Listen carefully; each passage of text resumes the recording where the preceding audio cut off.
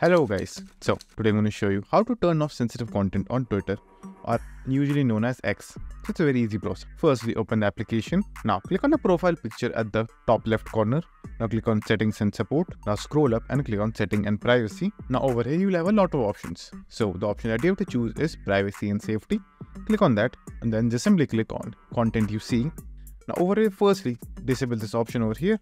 Display media that may contain sensitive content. Just simply disable this.